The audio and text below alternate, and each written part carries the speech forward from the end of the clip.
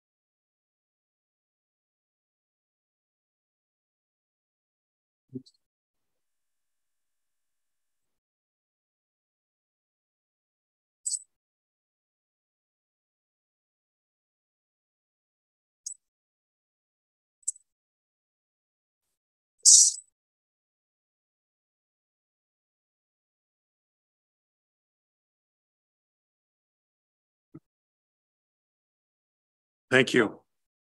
The Municipality of Central Elgin acknowledges that it is located on the land of the McKee Treaty that was signed by the Wyandot and by Anishinaabe nations, including ancestors of Chippewas of the Thames First Nation, is also the traditional territory of the Haudenosaunee, Adirondack, and Mississauga Nation. These First Nations continue to provide ongoing stewardship of the land and waters in the Municipality of Central Elgin. Council, does anyone have a disclosure of pecuniary interest and the general nature thereof? Councillor Halpin. Thank you. Through you, Mayor Sloan, I would like to declare interest in notice of motion number 2 regarding organizational review. That is because my spouse works for the municipality. Thank you.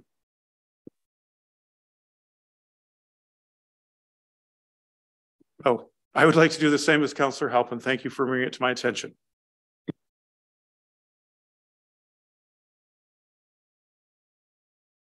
Okay, adoption of minutes. Questions or comments about the minutes, folks?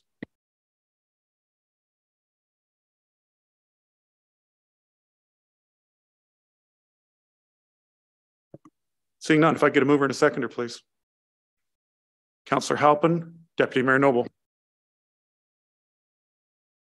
Mayor Sloan, the motion reads, moved by Councillor Halpin, seconded by Deputy Mayor Noble, that the minutes of the regular meeting of council dated June 12th, 2023, and the dangerous dog hearing dated June 16th, 2023 be adopted.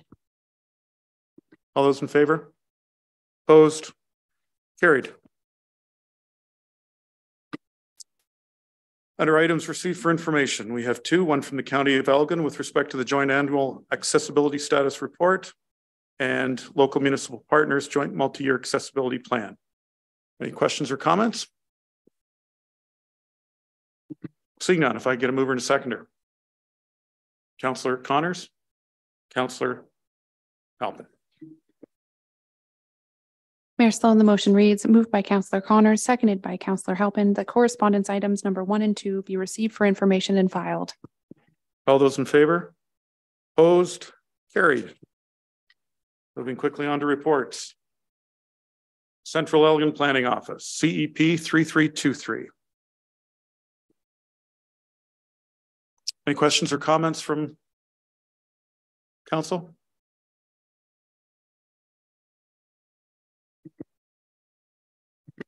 CEP 3423, an application to amend the Municipality of Central Elgin official plan in the Township of Yarmouth regarding 5277 Quaker Road.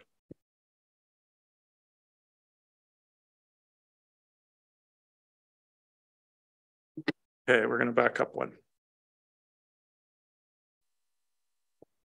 Okay, so CEP 3323, I have a mover and I have a seconder.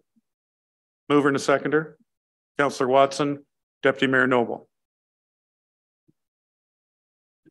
Mayor Sloan, the motion reads, moved by Councillor Watson, seconded by Deputy Mayor Noble, that report CEP 3323 be received for information and that direction be given by council to prepare a site-specific draft amendment to the Township of Yarmouth bylaw for the proposed residential use on lands located at 9441 Springwater Road, which may be legally described as Concession 9, south part of Lot 28, Registered Plan 11 R9164 Part 1, Municipality of Central Elgin, and further that a date for a public meeting be established in accordance with Ontario Regulation 54506 as amended. All those in favor? Opposed? Carried. CEP 3423, now regarding 5277 Quaker Road. Questions or comments from council, please?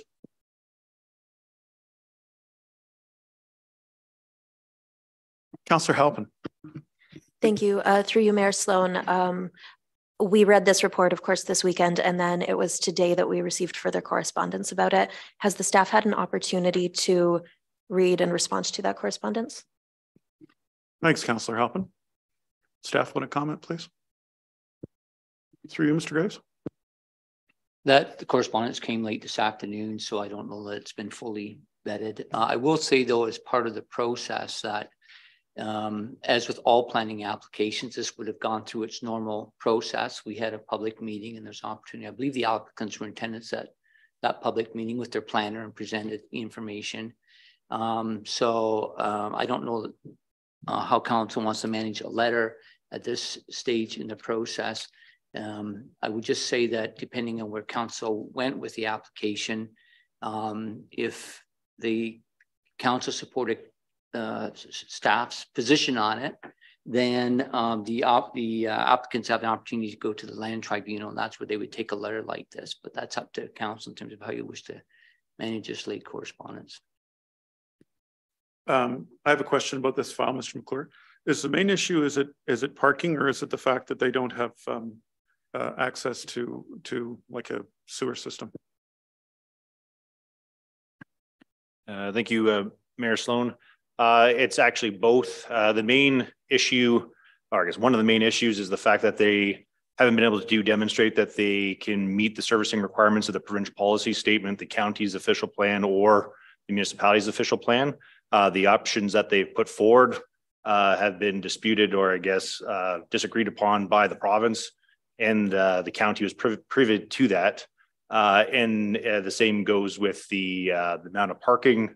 They're providing a parking arrangement that would require ride sharing, those types of uses, I guess transportation options, which is a concern in this specific location, that they can't provide enough sufficient parking on the property, especially when you're looking at the potential for other types of events that could occur on the site based on the proposed zoning. With respect to the parking, they haven't come to the agreement. You haven't come to any agreement on the number of spots. And again, that's part of the process. This is what they provided to us based on the again the uses that they've provided. Nothing else has been advanced based on that. Again, the ride sharing options. I know they had provided options for adjacent parcels of land and things in the past through the process, but that wasn't something that staff supported through the consultation. The reason I ask is I'm just checking my notes here. You have a line in there which says, staff is generally supportive. We have an agritourism business that's trying to establish a place. I drove through it just to take a look on the weekend. There wasn't anyone there if they have cameras. But, at the end of the day, I just wanted to, if you read through the notes, I guess the first thing that came to my mind was if we have things like churches that don't have the proper sanitation that aren't hooked up, that might be having an event, or we have food trucks that are going to have an event as we just allowed for one. Is it the frequency of the events that they're having? That's because the sole reason for the business stands as being a reception type place. So those were my questions. I know it's only in the summer. It used to be, winter weed, and they used to have the occasional endeavor there. For me, Mr. McClure, I'm looking to to ensure that, you know, an agribusiness like this, which brings people to the area, shows off the wonderful natural resources we have. We're doing what we can to work with them. And I'm going to defer to Councillor Halpin because it's in her ward. And then you, Mr. McClure. Thank you. Thank you. Through you, Mayor Sloan. That is part of why I wanted to know about the email, was because ideologically I'm supportive of a lot of what's going on there. And I do think it's of benefit to our community. My concern with the letter and why I was curious about whether staff had seen it was that I felt that the lawyer had given responses that were worth consideration to many issues. And the one that was not addressed that I really couldn't get past was that there must be continuous running water, which means I don't think that bringing a supply possibly can meet that, because you don't have that continuity.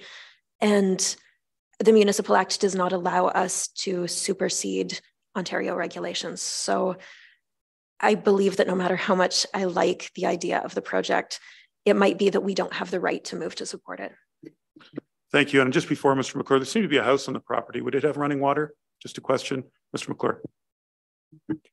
My understanding is that the house has a well, but again, it comes down to the principle of land use and having the sufficient services on the site to accommodate that use. I do agree, and I believe the policies are supportive, and staff is supportive in principle of the agri-tourism uses. We have been supportive of it in the past. A perfect example being the legitimization of the Quai de Vin venue, which does have has on-site servicing to deal with the events that occur on the site. It would be again going back to kind of the first principles and that of any sort of use on property. It's to be serviced to an appropriate standard to accommodate that use, and that would go back to again some of the previous comments in my report, where the legislation for the Health Promotion and Safety Act does allow for specific exceptions to rules, like when you're dealing with in a national plowing match or a fair. Again, those are one-time events that may occur infrequently on property, where the expectation isn't to have those types of services because it's not an ongoing business on the property. In this instance, the operator is looking to establish a business through zoning, through site plan, and do it in perpetuity, which goes back to why the legislation and the policies are written in such a way to ensure that the use itself has the ability to accommodate the range of uses and provide health and safety of I guess the individuals that are frequenting those events. Thank you. So they do have a well, so they have running water. We have a lot of constituents that have wells and get their running water from it. At least I think that's how it works. If they are in a business situation, do they have to have the well tested? Is that how things work? Mr. Perrin, please. If it is a business situation, then yes, they would have to comply with the Safe Drinking Water Act, which have to be tested. So just to maybe back up some of the comments that Mr. McClure made. So again, staff are not concerned with the type of use. What we're concerned with is that at this point, they have not demonstrated that they have adequate water supply. For a residential home, you could get away with 3 gallons a minute. That's a lot different type of consumption if you had compared to a banquet facility where you have a wedding going on, where you could have 250 people on site. The demand is much different. So on the potable water supply, we just want them to demonstrate that they have adequate water supply.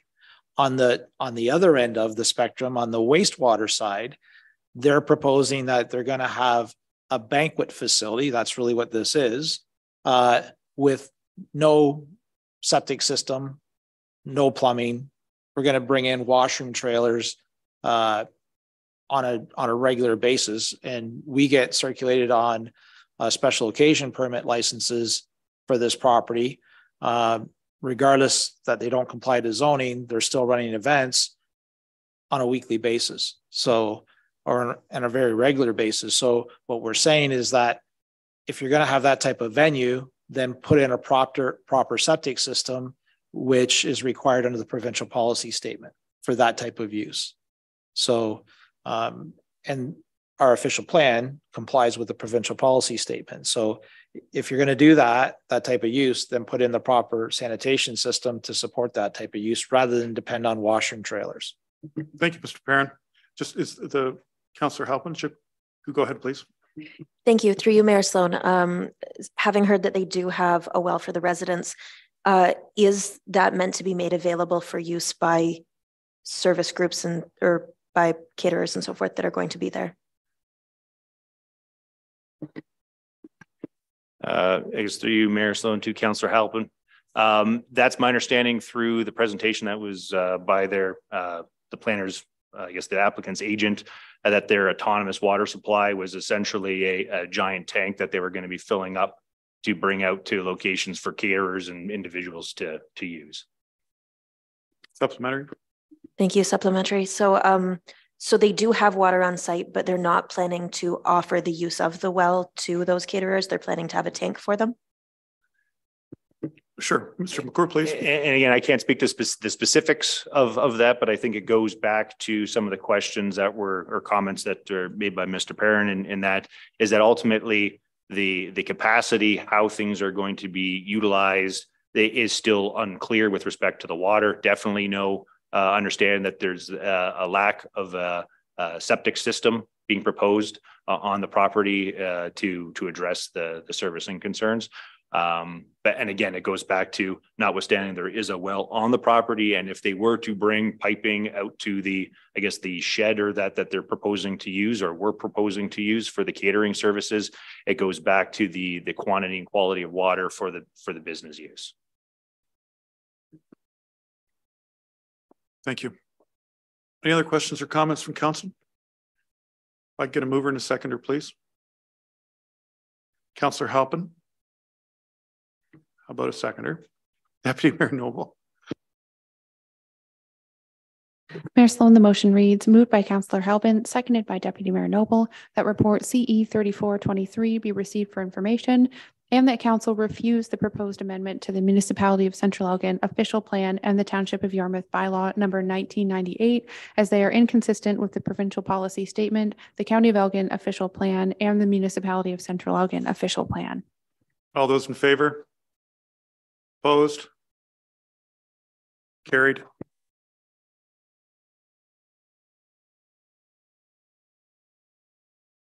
CAO report 1723. Mr. Graves, please. Thank you, Mr. Mayor. So you have in front of you a return policy. Last time this was in front of council asked that we have it reviewed by a third party. That has now been done. We appreciate the efforts of the individuals who have taken a look at the policy, and they're identified in the report, and it's back in front of council for its consideration this evening. Questions or comments? Oh, Councillor Graham. Through you, Mr. Chair. So with regards to the consideration or the review by the consultant, I believe there were 3 areas that we had voted on and carried that any consultant have a Ministry of Labor, psychological health background, as well as HR background. And from what I have seen with the people that were retained or the consultants, that was not the case. Because I don't see anyone with the Ministry of Labor background on the documentation. As well, I'm concerned again that it doesn't notice council on a lot of it. It's talking about staff, but not a lot of council, which was the original concerns that we had brought up. Mr. Graves, please. Thank you, Councillor Graham. Thank you. I think staff are very comfortable with the qualifications of the individuals who looked at this from the suite of individuals they had in their office, expertise that they had in their office. And I believe there was comment back from them that really identified that, council needs to support a policy such as this. It's a tool basically for staff. Council's opportunities fall within its code of conduct in terms of how it relates with each other. But this would be a corporate policy that needs to be supported by all levels of the organization. Thank you, Mr. Graves. Questions or comments? Councillor Halpin, please. Thank you. Through you, Mayor Sloan. I do think it's important to note that this tool is for staff and therefore does predominantly speak to staff. And in every definition that you look at, both within and outside of the municipality, we as members of council are not staff. So I don't feel that there is any failing here in predominantly naming staff and sort of sidelining the mention of council here.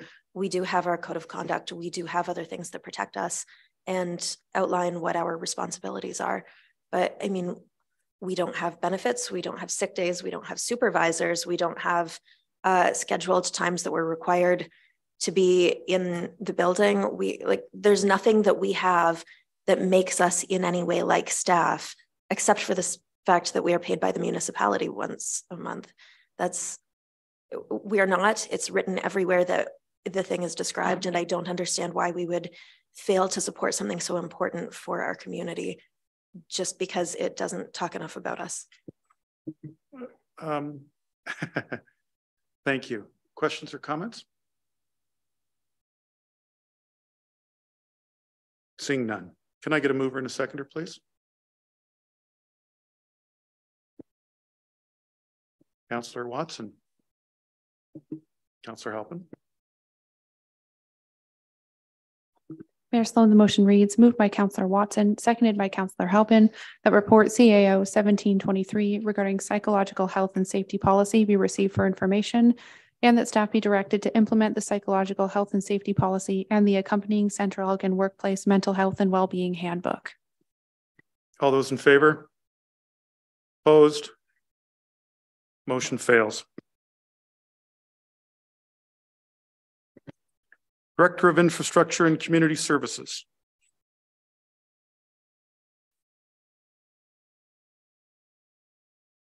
Wastewater financial plans, ICS 1423. Mr. Brooks, please. Through you, Mr. Mayor. This report has to do with the drinking water licenses for both the Central Elgin distribution system as well as the Belmont distribution system. Both systems have drinking water licenses which are set to expire in July of 2024. Through recent communication with the Ministry of Environment, Conservation and Parks, it's been revealed that the municipality's application for the renewal of the drinking water licenses is due on January 21st of 2024. In order to renew these drinking water licenses, a financial plan must be prepared for the water system. And it's crucial that we comply as per Ontario Regulation 45307. It should be noted that staff are proposing the preparation of a financial plan for both the water and wastewater systems. The water system is mandated at this point in time. The wastewater system is not mandated, but is recommended to be included in the system as they're both tied very closely together. Staff had originally proposed this financial plan to be included in the 2024 budget, but in light of the application deadline, staff would recommend that council proceed with the preparation of the financial plan immediately. Based on the assessment, staff would anticipate the cost of the financial plan to be in the neighborhood of around $50,000. And staff would also propose that this cost be borrowed from the 2023 capital budget and paid back through the 2024 capital budget. Happy to answer any questions. Thank you, Mr. Brooks. Questions and comments from council, please. Councillor Graham. Through you, Mr. Chair. I'm just wondering if we have a financial, or we're developing a financial plan, and we have a finance team with our treasurer and the people that work under her, why we need an outside consultant to do that. Thank you, Councillor Graham. Mr. Brooks. Staff would recommend an outside consultant who specializes in the preparation of financial plans.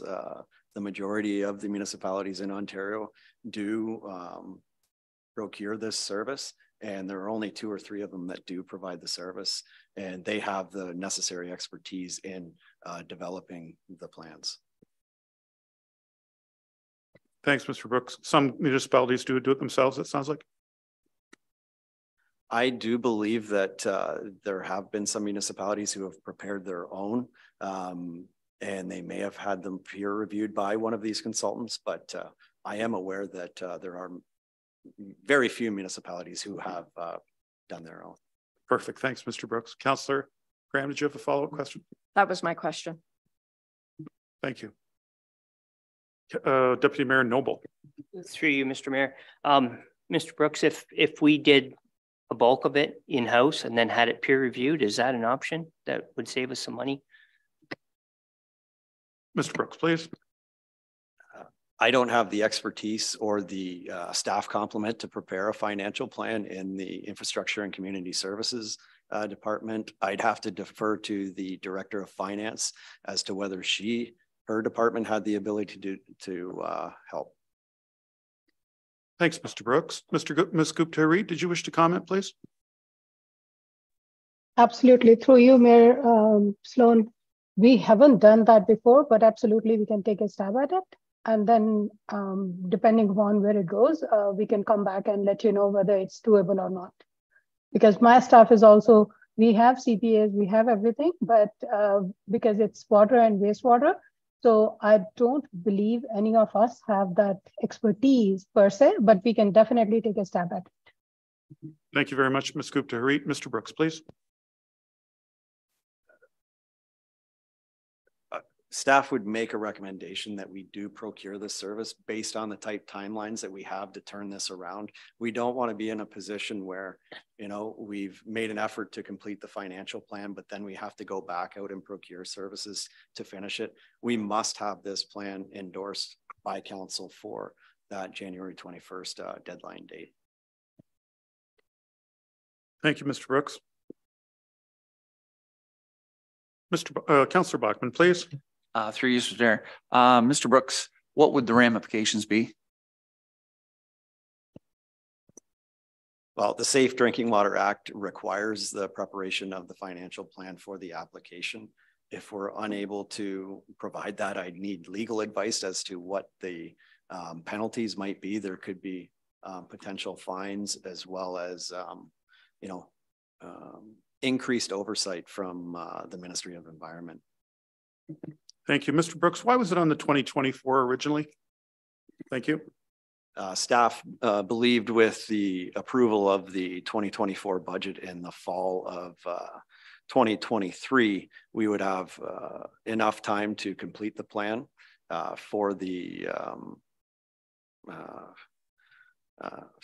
license renewal in late July. Through an internal audit and communication with MECP, as I mentioned before, it came to light that the application is due 6 months in advance of that renewal. Thank you, Mr. Brooks. Councillor Halpin and then Councillor Watson, please. Thank you. Through you, Mayor Sloan. Is this an annual financial plan or when is the next one due after this? Mr. Brooks. The drinking water license requires renewal every 5 years. So we would do one for the 2024 budget year to renew in 2024. Another one wouldn't be required till 2028, 2029. Councillor Halpin. Councillor Watson, please. Through you, Mr. Mayor, to Mr. Brooks. Almost the same question. Well, that was the first part of mine, but the second part was when we've done it before, have we had someone outside do our reports before?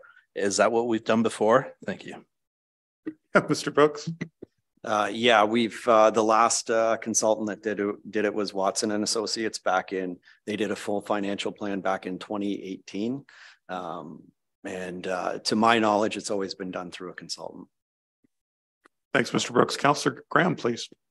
And through you, Mr. Mayor, Mr. Brooks, how long did it take when you had it done previously? I wasn't involved in the preparation of the financial plan, so I can't answer that question. Follow up, Councillor Graham. Archana, how long do you think or do you think that you would be able to complete this, you and your team, within this next 6 months? So you, Mr. Mayor, I have no clue about it, like what this financial plans look like. I have been only with Municipal Corporation for 2 years. It was never done in my presence. So I have to look at it and then answer the question. I don't know what it entails. So I'm unable to answer that question at this point. Thank you. Follow up, Councillor Graham, please. I'm just wondering if we would be better served financially if we gave Ms. Gupta Harit a chance to take a look at it and then report back to council in early July, whether she feels comfortable doing it, her and her team. Okay, thank you. Councillor Graham, Councillor Bachman. Through you, Mr. Mayor, just a statement. The services we provide and the protection to the people of Central Elgin, water is one of those necessary and mandatory requirements I feel that should not be skipped or chinched out on, for lack of a better word. If this requires a consultant to prepare and meet the requirements of the ministry to have proper safe drinking water and the license needs to be renewed, then let's get this done for the safety and possibly for the ramifications that it's going to cause us down the line. As Mr. Brooks outlined, the ramifications can be long range. Based on a few dollars, I think this is money well spent. Thank you. We're talking about the finance here, not the actual water, folks, just to remind. Councillor Halpin, please. Thank you. Through you, Mayor Sloan. I am inclined to agree with Councillor Bachman, but I do have a question about the possibilities for motion here. Probably best for Mr. Graves. So through you to Mr. Graves, it being outside of our term of council that this is next done, is it within the scope of our vote here to direct for this to be done through a consultant right now and for staff to anticipate doing this in-house next time? Mr. Graves, please. Just to restate what I think, so that this study would go beyond its term. That's the first part of your question, right? So that would be normal course for a municipality to have that sort of look ahead. Very, very normal on that side. So. Thank you. Questions or comments from council? Deputy Mayor? Oh, sorry. Councillor Graham, please. Just a question through you or to you, Mr. Chairs. When is our next potential meeting, or could we hold a special meeting to discuss this with Mr. Gupta Harit? I want to have as much confidence in our staff as possible. And I feel like, you know, after working with Archana for the last few years, that I would have the confidence in her that she would be able to, her and her team would be able to deliver this financial plan. So, I mean, if we're going to be meeting again, or we could be meeting again in 2 weeks, and then at that point, she could advise us if her and her staff feel comfortable moving forward with it. Very good. We can call special meetings. Delaney, when's the next, our next scheduled meeting is in July. Mayor Sloan, the next regular scheduled meeting of council is July 17th. Okay, so we're still 6 months or 7 months from now out from the date. Do you want to put a motion forward for that, Councillor Graham? I do. I would like to put a motion that we give Ms. Gupta Harit the opportunity with her team to take a look at the financial plan, potentially speak to the other municipalities that do their own, and then report back to council so we can make a determination at that point. Do I have a seconder for the motion? Deputy Mayor Noble.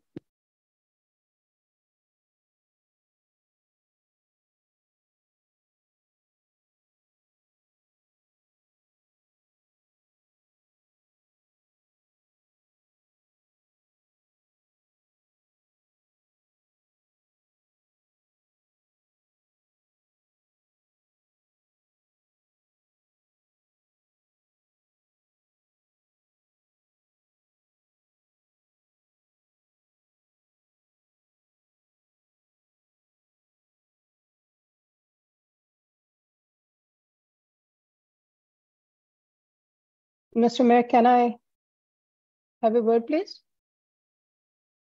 Ms. Gupta Harit. Yes, thank you, Mr. Mayor. So what I would do is I'll spend, I'm actually out for training for next couple of days, but as soon as I'm back, I'll definitely look at what was done in 2018. And after that, I'll certainly send an email or something like that back to council, letting my opinion know whether it's doable in-house or not, if that is acceptable to everybody. Because I don't want to waste time for everyone and Jeff kind of struggling with timelines. Okay.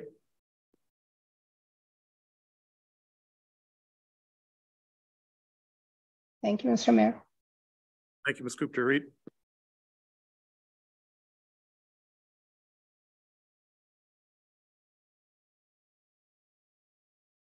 Ms. Leach. Mayor Sloan, the motion reads, moved by Councillor Graham, seconded by Deputy Mayor Noble, that the Council of the Corporation of the Municipality of Central Elgin direct administration of the Finance Department to review the undertaking of a financial plan for the water and wastewater systems as per Ontario Regulation 45307, and that staff report back to Council as soon as possible. All those in favor?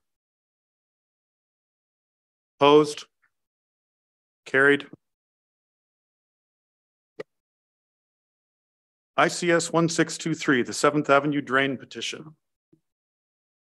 Any presentation on this or comments or questions from staff? Mr. Brooks, please. So this has to do with the 7th Ave drain petition. Staff have signed a petition for drainage on 7th Avenue in front of where the new school is being proposed in Belmont. The school has already petitioned and requires the municipality to sign the petition as well to make it valid as per the requirements of the Ontario Drainage Act, which requires the petitioners, the total petitioner's land to encompass at least 60% of the area requiring drainage. With council approval, staff would move forward with Spreet and Associates to prepare a report.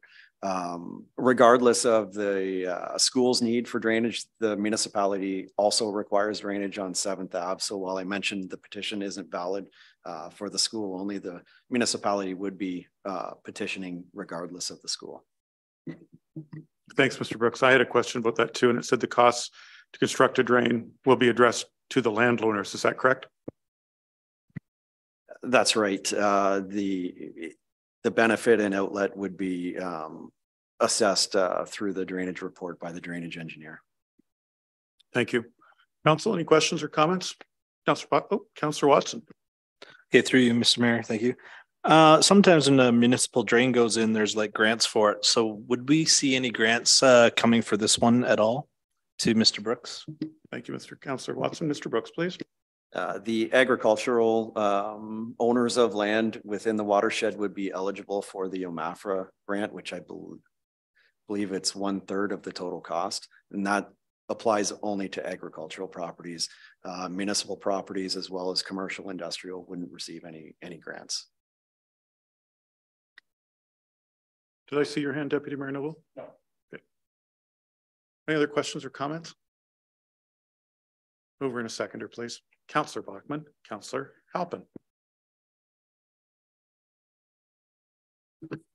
Mayor Sloan, the motion reads, moved by Councillor Bogman, seconded by Councillor Halpin, that report ICS 1623 regarding the 7th Avenue drain petition be received for information, that the council of the Municipality of Central Elgin appoint Brandon Widner, PN of Spreet Associates Limited to continue preparing a report under Section 4 of the Drainage Act for a new municipal drain for 7th Avenue, in addition to the Thames Valley District School Board petition. All those in favor? Opposed? Carried.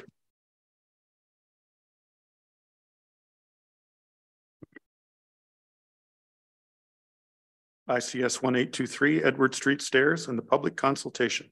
Mr. Brooks. Apologies, Mr. Brooks. I slashed out my thing here. ICS 1723, Drinking Water Quality Management System. Mr. Brooks. Through you, Mr. Mayor, this report concerns the Drinking Water Quality Management System, often referred to as the DWQMS system, the operational plans and policy. The system ensures the safety of our drinking water through a multi-barrier approach as well as risk assessments. The report includes the operational plans for the Belmont water system, the Central Elgin water system, as well as the Central Elgin water distribution system that resides in the St. Thomas suburban area. These plans, along with their operating procedures, are available for your review on the Civic Web or iCompass. The full plans, there's some sensitive material in those plans, so we can't include those full plans on the council agenda. Element 3 of the operational plans requires a re-endorsement when there is a change in council. As the owners of the public water system, council bears the responsibility for meeting all public and regulatory obligations related to the supply of drinking water. While council may designate managers or operators for day-to-day operations, the ultimate responsibility for providing safe drinking water lies with council. Staff recommends that council reaffirm its commitment to the obligations under the Safe Drinking Water Act by approving the drinking water quality management operational plans and policy attached to this report. Thanks, Mr. Brooks. Questions or comments from council? Mover and a seconder then, please. Councillor Halpin and Councillor Bachman. Thank you.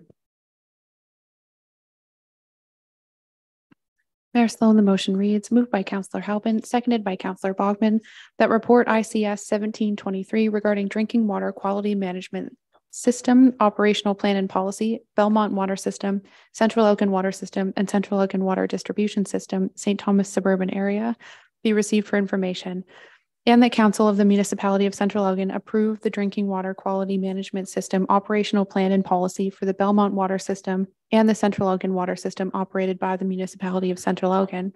And furthermore, that Council of the Municipality of Central Elgin approve the drinking water quality management system operational plan and policy for the Municipality of Central Elgin Water Distribution System, St. Thomas suburban area operated by the City of St. Thomas.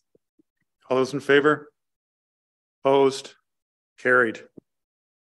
Now we're on to Edward Street Stairs, ICS 1823. I've read the report. Did you want to speak to it, Mr. Brooks? Sure. Through you, Mr. Mayor. MTE Consultants is winding down the design on the Edward Street stairs. There's a few minor things to clean up on their design drawings. As such, staff is seeking council direction on which form of public engagement it wishes to pursue here. I've listed out 3 options that council could consider. Very good. Thanks. Has council had a chance to take a look? And any questions or comments for Mr. Brooks, please?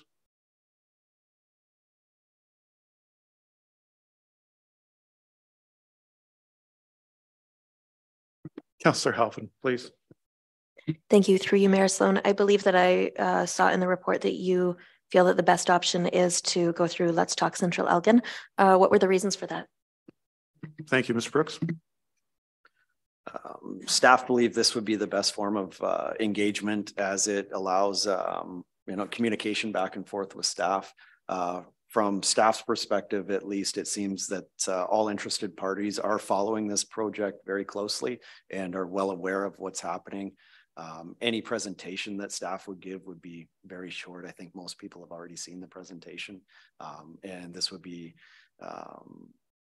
give residents the ability to communicate back and forth with staff as well. They're always welcome to call council as well. So with that form of public engagement, staff could provide a summary to council once that public consultation is closed. Thank you. Councillor Graham, please. I don't think that the #1 recommendation is the way to go. I think that because it is such a controversial issue that we've been going back and forth with, and so many pieces of correspondence, that we need to either have an open house or a presentation by staff so that we can welcome the public in to ask questions at the time. I think that the #1 option would not be considered acceptable. I don't consider it acceptable, and I'm pretty sure that the public wouldn't as well. Thank you. Any more questions or comments? Deputy Mayor Noble, please. I feel a lot of folks are following this closely, and a public meeting would be more beneficial, as most are very passionate about it one way or another. Any other councillors wish to comment?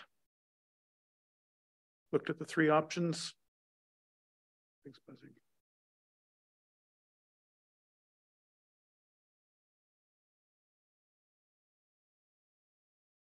Councillor Halpin.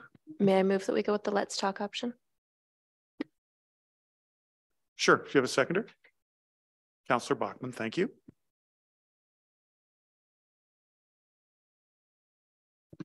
Mayor Sloan, Pardon me, Councillor Halpin.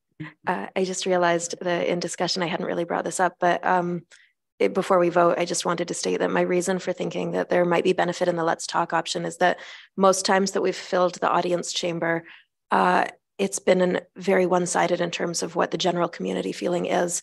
And I'm concerned that there are a lot of people involved in this who like one another as neighbors, but have very strong and opposing feelings. And it might be easier for some of them to express themselves digitally and in one-on-one conversations with staff rather than having to create bad blood. Thanks, Councillor Halpin. My concern is that I think the mayor said there'd be a public meeting. So that's my understanding, and that's just wanted to give you my background, but I appreciate it. Thank you. And through you, that had initially been my consideration, and it was over the course of these several months that I've realized where that could become painful. Thank you. Councillor Bachman, please. Just to add some further comment to this. Obviously, I don't know how the rest of you have communicated with a lot of the people, but I've received a few phone calls in Belmont about this issue from some residents. And the concern I have in the public forum is that those that are comfortable in that public forum setting are going to be more accustomed to their presentation techniques, as opposed to those that would feel better sitting in front of a computer and typing out their comments. They don't feel, I'm not going to say they are intimidated or not intimidated, but I think their comfort level would be better served through the Let's Talk. I think you're going to get positions on both sides, and it gives both sides of that topic a chance to phrase their concerns or their support in a document. And then we have digital documents. We can read them ourselves. It's not going to be on a recall. And I think this way removes the emotion and actually speaks to the facts of their presentations on whether they're for or against the issue. I think it's more of an unbiased presentation to have it digitally done instead of in public, where I'm going to say the emotions can be amped up. Thank you, Councillor Bachman. Could I ask Councillor Bachman or Councillor Halpin if they consider a hybrid of 1 and 2? Through you, Mayor Sloan. So just to be clear on that, you would like us to have a Let's Talk option and also have an open house of some kind in Port Stanley? At the culmination, perhaps we would do Let's Talk, and then at the culmination, an open house. Just a thought, not a mandate, just a question.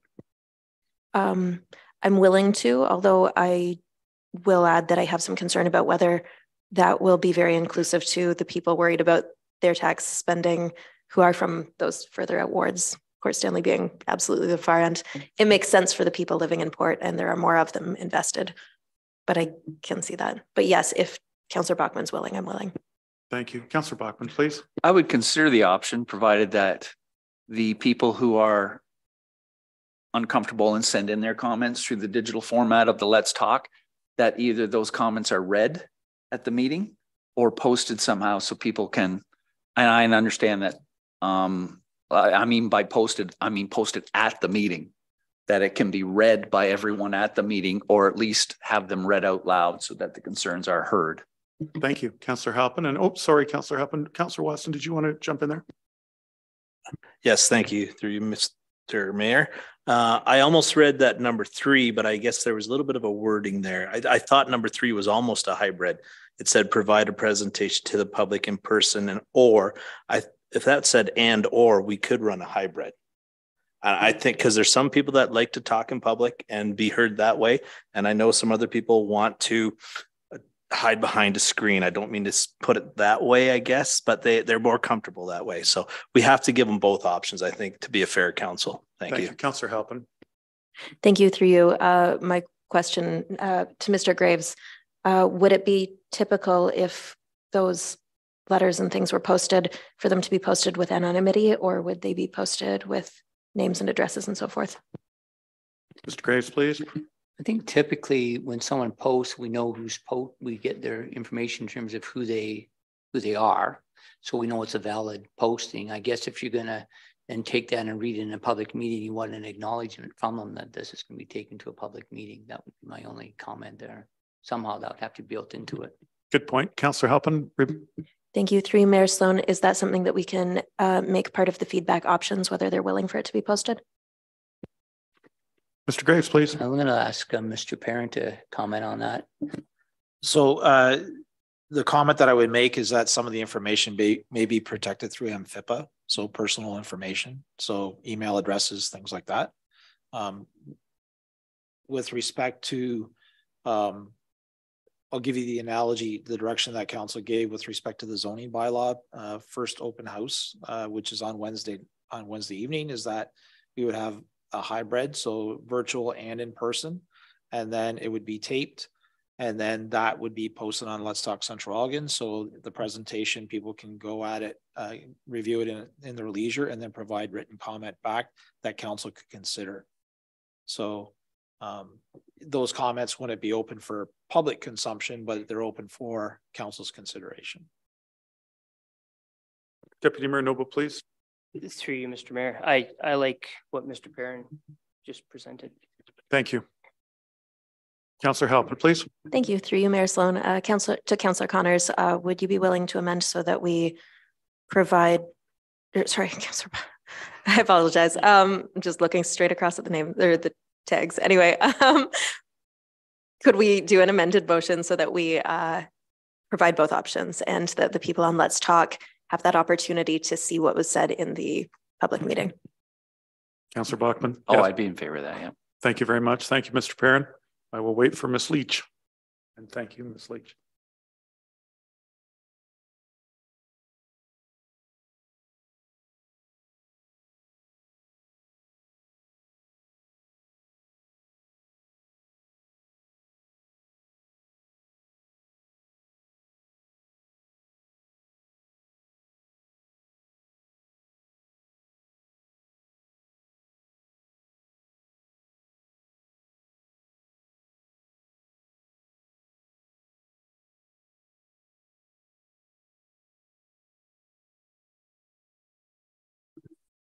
Mayor Sloan, the motion reads, moved by Councillor Halpin, seconded by Councillor Bogman, that report ICS 1823 regarding Edward Street Stairs public consultation be received for information, and that council direct staff to proceed with a combination of option 1 and 2 that would facilitate both in-person and virtual engagement opportunities.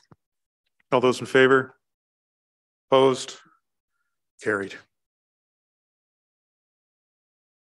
ICS 1923, traffic calming on East Road and Carlow Road. Did you wish to speak to this, Mr. Brooks, please? Through you, Mr. Mayor. Further to the last meeting of council, staff approached the County of Elgin regarding traffic calming, specifically on East Road and Carlow Roads. The request being that single delineator posts were to be installed along both county roads.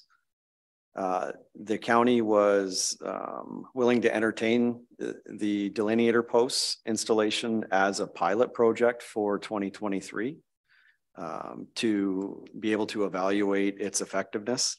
The one caveat to the approval would be on East Road where there's bike lanes.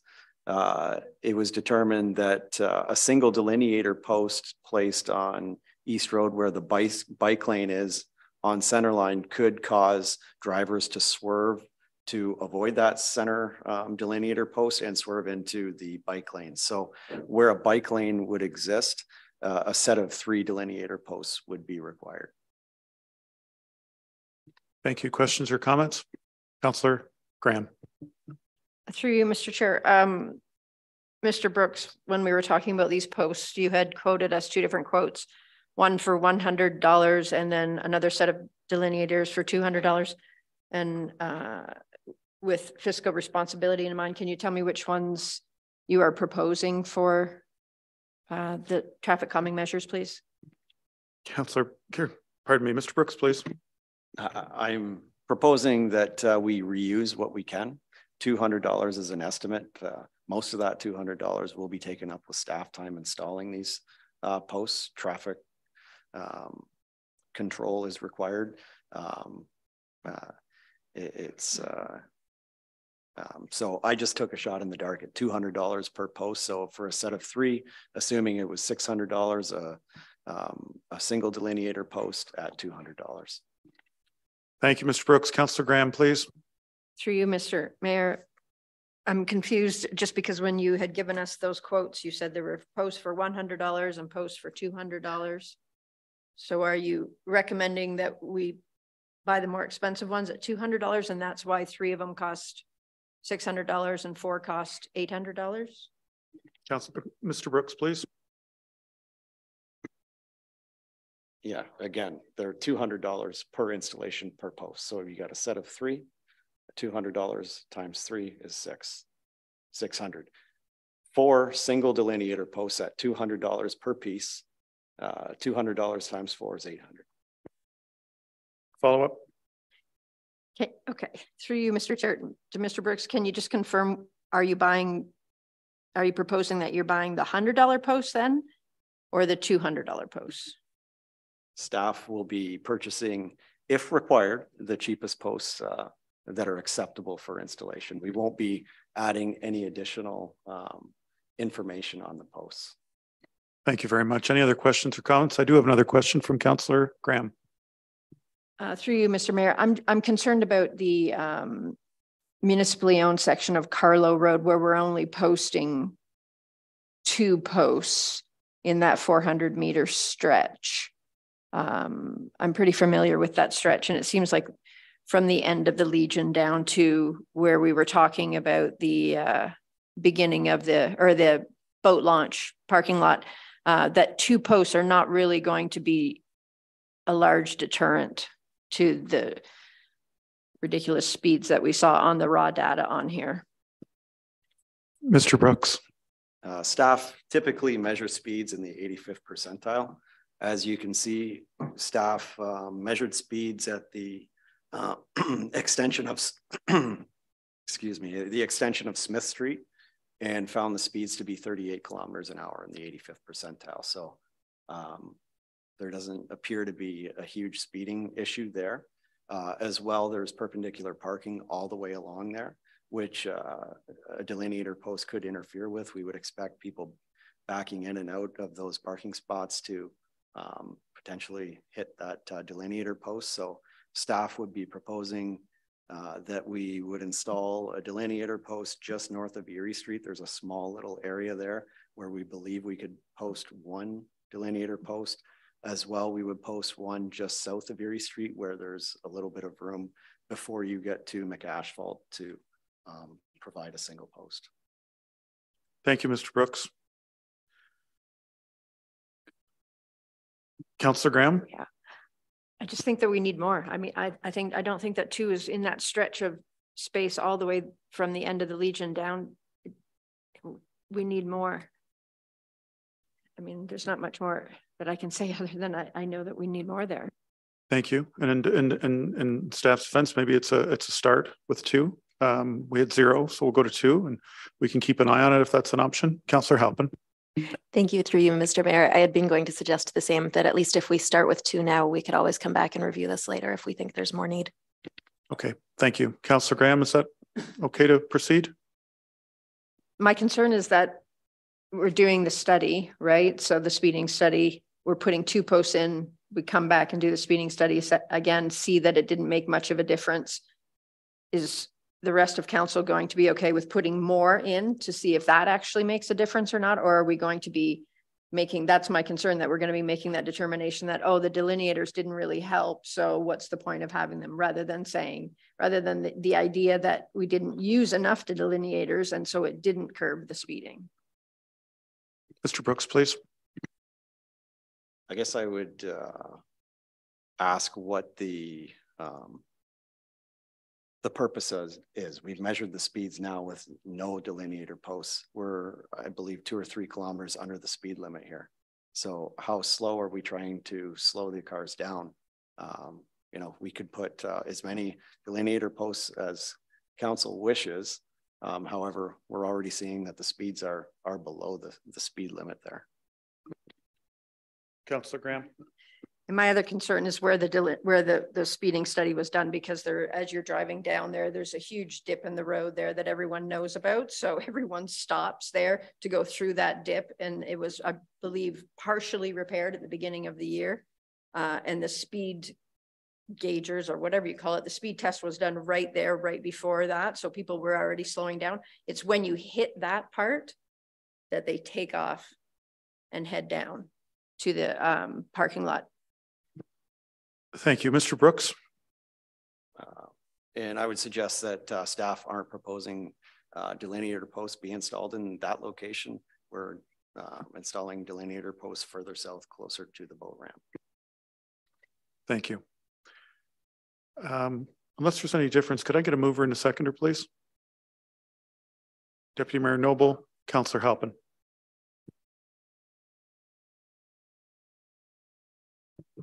Mayor Sloan, the motion reads, moved by Deputy Mayor Noble, seconded by Councillor Halpin, that report ICS 1923 regarding traffic calming Carlow and East Roads be received for information.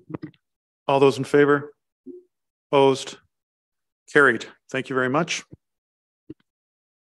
The Director of Financial Services, request for tenders 2023 East Road multi-use pathway. This one is from Mr. Dooling. Is that's for, did you want to comment on it, Mr. Brooks, please? You're getting a lot of airtime tonight. Yeah, sorry about that. Okay, so East Road multi-use path.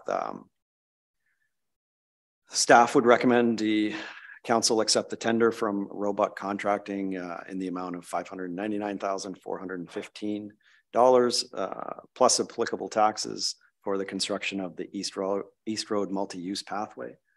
The pathway will be constructed on the west side of East Road from Little Creek Park north to the water tower, and will include the construction of a signalized crosswalk at Little Creek Park. The 2023 capital budget included $600,000 for this project to be funded from development charges. The pricing that you see, the $599, includes $50,000 of contingency carrying costs. So staff is optimistic that we will be well under budget on this project. Thanks, Mr. Brooks. Questions or comments around the table? Seeing none, if I could get a mover and a seconder, please. Councillor Bachman, Deputy Mayor Noble. Mayor Sloan, the motion reads, moved by Councillor Bogman, seconded by Deputy Mayor Noble, that report DFS 1523 regarding request for tenders 2023-05 East Road multi-use pathway be received for information, and that council accept the tender from Roebuck Contracting Limited for 2023-05 East Road multi-use pathway in the amount of $599,415 plus all applicable taxes. All those in favor? Opposed? Carried. Thank you. Our next item on the agenda is from the Director of Fire Rescue Services, Fire Chief, FS 0723. Chief, did you wish to speak to this, sir? Thank you, Your Mayor. Through you, Mayor, to Council, this report is in regards to the replacement of the Union Fire Station's Pump 21. It is reaching its generally accepted end of life as a 20-year vehicle. In the report, you will see the efforts that the fire service has done over the last couple of years to decrease the insurance cost to residents across Central Elgin and maintaining your apparatus, your frontline apparatus at a 20-year or less will also help maintain insurance rates where they currently sit. I'll be happy to answer any questions. Thank you, Chief. Council, starting with Councillor Graham, please. Through you, Mr. Mayor, to the Chief. Chief, do we have, when we have a call, do we have an automatic 2-station response here in Central Elgin? Is that correct? Through you, Chief. Mayor Sloan, you are correct. For reported structure fires, we do. For any other reported fire, we do not. So if it's a grass fire, for example, it would be a single station response until the arrival of that first station or first officers on scene to determine whether or not additional resources may be required. But for reported structure fires, you are correct. Councillor Graham. And how many trucks, Chief, do we have between the 2 stations? For the Union Station, if the Union Station was to have a call, they have a pump, a rescue, and a tanker. The Port Stanley Station now has a pump, a rescue, and the aerial will also run for reported structure fires.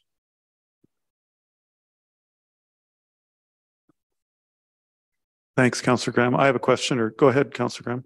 Sorry, one final one. So any replacement truck, will it fit in the current hall? Through you, Mayor Sloan, measurements will have to be taken to accommodate the vehicle. There are vehicles out there that will accommodate the current station. Thank you. Couple of questions for me, if you don't mind, Chief. The 2-year wait, that's because it's being ordered new, is that correct? Approximately 4 or 5 years ago, there was a 1-year build time for trucks. COVID did not do us any favors. Vehicle expectations nowadays, as you can see in the report, can be 36 to 42 months. And manufacturers have told me that that's their best at this point in time. In the recommendations, the recommendation that staff put forward was to go with a new stock vehicle, as that's a vehicle that's generally run through the manufacturing line on a somewhat regular basis. One of the other options was to go with a new custom truck where fire service sit down and actually design the specific size of the vehicle, the size of cabinets, and those components, which become a lot more expense. And basically in 3 or 4 years, as equipment changes, those cabinets no longer fit what the original design was for. Thank you. Any consideration given to the Newport Stanley Fire Hall being closer to Union with respect to our needs in the future? To you, Mayor Sloan, there has been one of the largest concerns at this point in time is to the eastern end of the Union Station response. I have reports that I can show you. The time for Union to leave their station to get to the eastern end or get to Sparta, the 4 corners of Sparta, can be anywhere from 10 to 12 minutes up to 19 minutes, depending upon the weather. The Port Stanley station, because of the station location and the location where firefighters live, is generally 4 to upwards of 9 minutes before we can get a truck rolling out of that station. So you now have to add that time on, plus the time to get the trucks from the Port Stanley station down to the Union station, which would be another 1 to 2 minutes. Thank you. Superior accreditation you talked about, which we're given, that's a savings for insurance. If you could just give me an idea about that, sir. Mayor Sloan, in the background of the report, when I was hired in 2021, we reached out to fire underwriters and they did a hydrant location and hydrant flow assessment within Central Elgin. And at that point in time, the insurance rates, we received a better grading for the Belmont area and the Port Stanley area. We then did a tanker accreditation shuttle, a tanker shuttle accreditation in October of 2022, which we were successful at, which then reduced the insurance rates for those properties as listed in the report, being certain distances from fire stations. Okay, thanks. Councillor Graham. Through you, Mr. Mayor, just Chief again. So our response times from Port Stanley to get to the east end reduced or increased because of the location, because when we moved it from out of town to the current location, takes longer for the volunteer firefighters to get there and then get the truck on the road. Is that correct? Is that what I heard? You are correct. With the former station being located in, we'll say, downtown Port Stanley, a number of firefighters lived prominently close to that and were able to respond to the station and get a truck moving within a minute or two. Currently, where the firefighters reside, it's taking upwards, the longest report that I have seen to date is 9 to 10 minutes for a truck to roll from the first time that they are paged. Thank you. Councillor Graham, please. And sorry, just one final question, Chief, just to defer to you. So I think you and I had talked previously about, sharing of trucks and what our alternatives were. Is there any option there for kind of, you know, do we need 6 trucks for that service area? And are there alternatives to share the resources? Chief. Through you, Mayor Sloan. At this point in time, due to the station locations and the distance it is to the Sparta proper, I am 95% confident you would see the insurance rates for those within the Sparta proper increase because of the additional timeline for the Port Stanley station. One of the things that they would look at is our fire reports, and our timelines are going to show that the additional time service is going to be well above. Generally speaking, the insurance company looks at an 8-minute response to have trucks on scene from an initial call. So as I mentioned earlier, we are above that. Now, that being said, that's for a full-time station. So we are above that 8-minute, and rightly so, because it's a volunteer department. But as we continue to grow those numbers, I would be somewhat concerned as to what the insurance company may say. Thank you. Thank you, Chief. Do our question, just anecdotal, do our people pay more because they have a volunteer, still professional fire department versus a full-time fire department? You, Mayor Sloan, to be honest, I would be hesitant. I would suggest yes. As you find a lot of large industries, when they locate to an area, that's one of the recommendations that they do look for is a full-time fire service because of the speed in which they can respond. Thank you. Councillor Bachman, please. Just a side note, in Belmont, we're quite happy with our fire department and their response times. Obviously, they're right downtown, so the response times are really good. As far as the residents go in the Union area in Sparta, I would be cautious, I guess, to not support having another fire truck for the sake that, other than cost, I'm more concerned about the response times when it comes to people's health and safety. If my house is on fire and I live in Sparta, I want the quickest response time. If my child is choking, I want the quickest response time. And by supporting the fire chief's recommendation, I don't know how much, and I realize we're dealing with fiscal responsibilities here as well, but I wouldn't be willing to risk a child's life or somebody's house. I appreciate that, Councillor Bachman, and I want to differentiate between the place where we store the truck, which are used on approximately 67% of the calls, and the people who come to the house. So we have the best volunteer fire department in Ontario, if not Canada. I have no exception with that. And I think the chief does a fantastic job. What we're talking about is equipment, and equipment that we have. We just built a fire hall for $7.3 million, which is 1.2 kilometers away from the current, from the Union Station. I have all faith in the chief and his decisions, but I will continue to bring forward comments that I think are pertinent to how Central Elgin spends its money. The volunteer fire department are the first on scene 90% of the time. Of course, we see about what that costs, and it's peanuts. And I don't mean to be, to overstate it, but I agree with you. I agree with you in the concept of how important they are to us. And chatting with another fire chief, the former fire chief, Mr. Crocker, on the weekend, I learned a lot about the situation. And I learned a lot about what we do and how sometimes jurisdictions that are near us don't participate with us for many reasons. And I made the mistake of saying professional versus volunteer fire department. I will not make that mistake again. We have a professional fire department. They're just not full-time. Councillor Halpin. Thank you. Through you, Mayor Sloan, if I may speak to sort of the specific nuances of Sparta. If you look out Sparta way, you'll find that there's a huge quantity of surviving historic houses. Most of them are wood framed, many are balloon framed.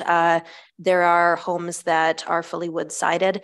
And it is my understanding from talking to my neighbors in Sparta that many of them, even at times when burn permits are possible, are fully ineligible to have them just because it's considered that if a fire were to start at one of these homes, it would get so quickly out of hand and could cause fires to spread to the homes beside. So I do feel that that's something we need to recognize when we talk about the risks to Sparta, is that it's not just about whether an individual in their truck can get there for a health issue. It is about getting the trucks to the site, because when there is a fire, that fire is going to be catastrophic. And although I also agree that I'd like us to look at fiscal responsibility, we really cannot put a price on lives. Thank you, Councillor Halpin. Deputy Mayor Noble and then Councillor Graham. Thank you. I think before we approve ordering a new fire truck, we should maybe make sure that the fire truck we're looking at that's possibly a stock unit will fit in the Union Fire Hall. Chief. Through you, Mayor Sloan. In May, I attended the Ontario Fire Chiefs Conference in Toronto, and I did have a look at a few different models that they did have. And that was one of the things that we did talk to the manufacturers about, if they could provide a vehicle that would fit within our stations. And they assured me that, yes, that would not be a problem. Prior to my arriving here, there were a couple of the bay doors that were extended in height because of the issues. As the newer apparatus were coming in, they were becoming taller. Thank you. I have Councillor Graham, then Councillor Halpin. Thank you. Through you, Mr. Mayor, I just want to reiterate one thing that the chief had said, that our response times are above the requirements for response times. Is it an option, Chief, though, to look around, shop around and see if there is a previously used truck for us to purchase that would suit your needs? Chief. Through you, Mayor Sloan, there is that option, as was one of the options provided within the report. My personal concern as your representative for the fire service, if someone is getting rid of, disposing of a fairly new apparatus, my question is why are you getting rid of that new of an apparatus when it is a specialty vehicle? Because now we look at warranty issues. Is there an engine issue? Is there a pump issue? Which by no means matches the amount of a new vehicle. And then the other component being, most likely the color scheme would not match, in which point then there would be a report coming to council to repaint it, unless you wish to have a different color scheme for one vehicle going down the road. You may end up getting a blue one, a yellow one, whatever the case may be. Councillor Graham. Just in follow up to that, well, Central Elgin's colors are blue and yellow, but and with regards to your comment about, why someone would be selling that truck, I think we might have experienced that in the past, where we purchased a vehicle and wasn't anything wrong with it, just that Central Elgin had purchased an incorrect vehicle for the services that we required. We tried to sell it, or we were going to sell it.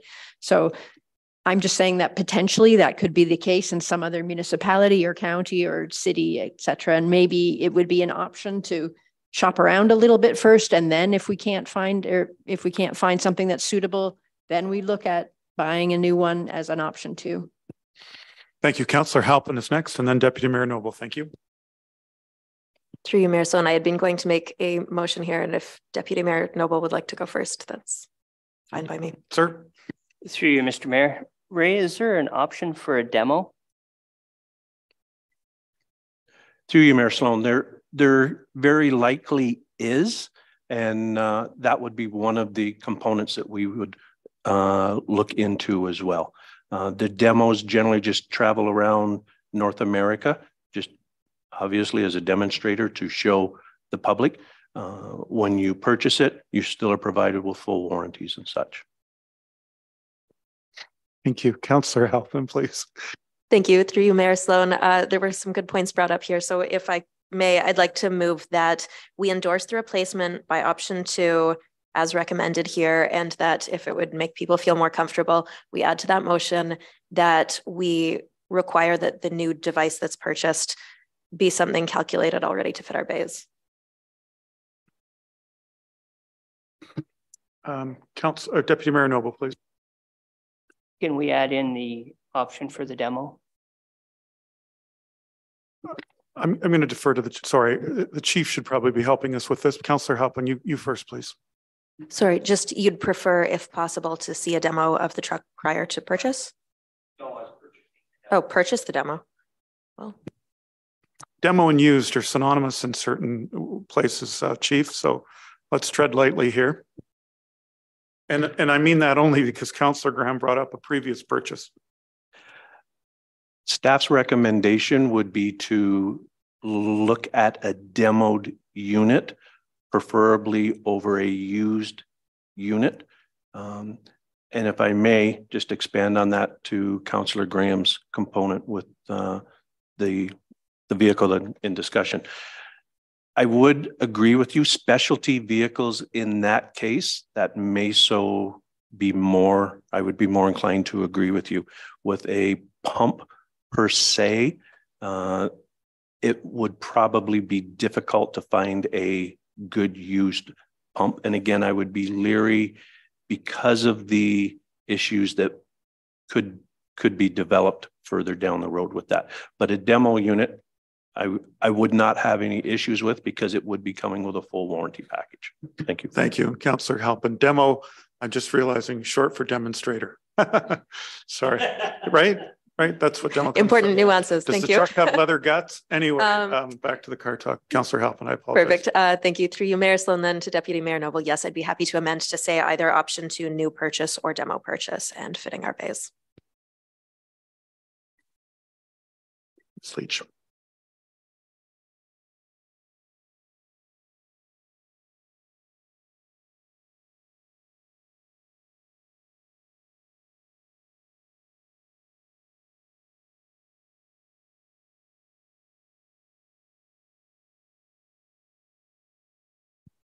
We had Councillor Bachman.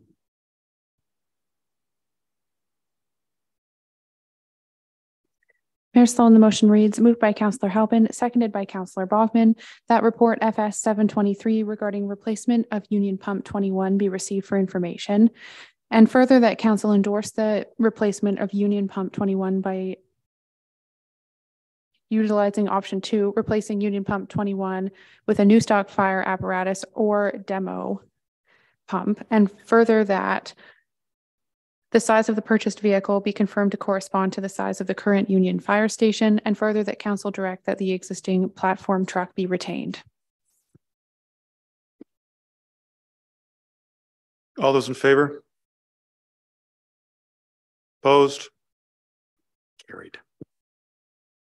Getting a new truck, Chief.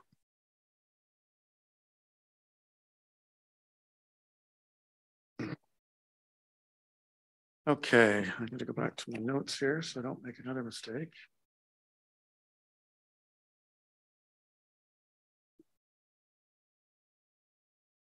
Bylaws. 2797, 5277, 5277 Quaker Road. Okay. Bylaw 2807, seasonal bylaw enforcement officers, please. Mover and a seconder.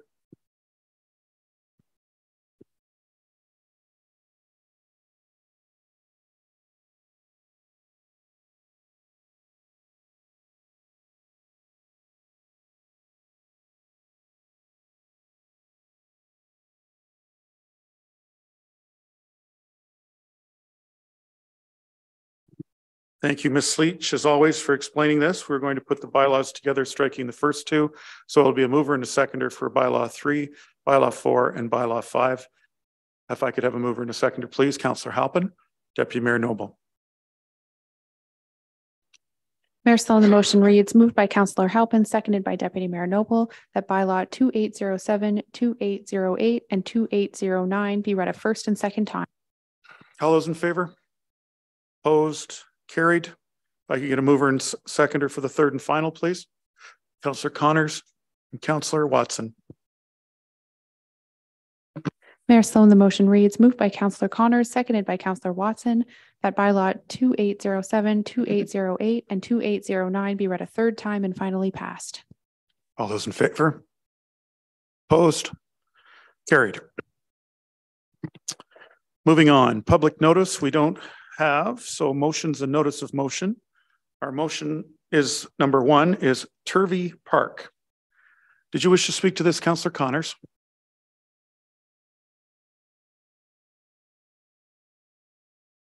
Oh, there it is. Yes, thank you. Through you, Mayor Sloan. Yes. So at our town hall, this was one of the items that was brought up.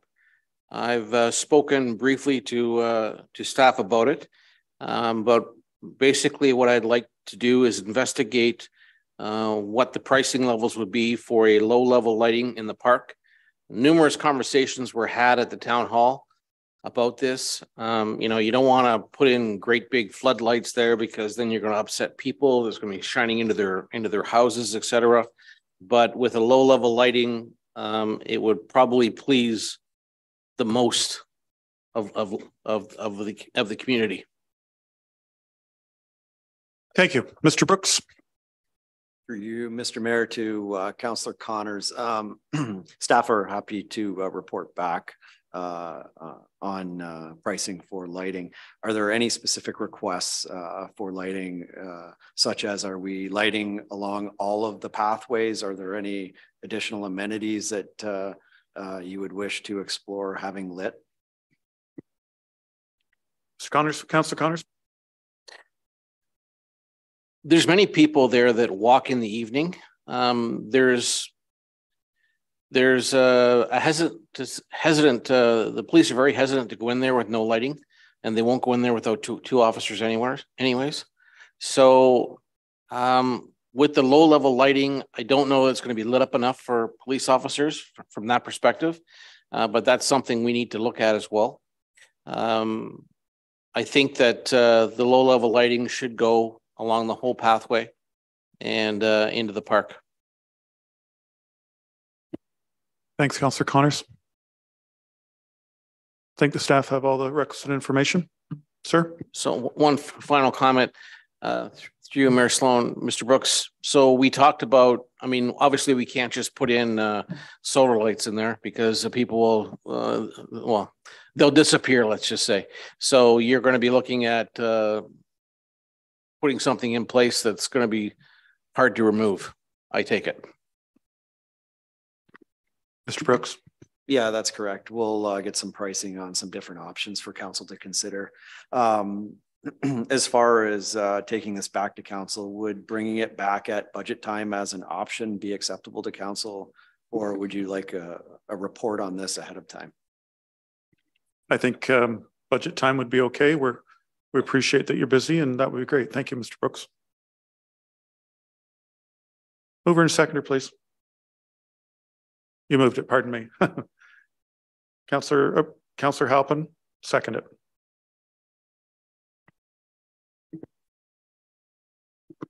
Mayor Sloan, the motion reads, moved by Councillor Connors, seconded by Councillor Halpin, that staff be directed by council to investigate pricing for low-level lighting for Turvey Park. All those in favor? Opposed? Carried. Thank you, Councillor Connors. Number 2, organizational review. Councillor Graham, did you wish to speak to this? I would like to make the Pardon me. Sorry, just I believe you declared conflict on this. So did you? So the deputy mayor will have to manage it if you have a conflict. If you declared one, I think. Okay, thank you.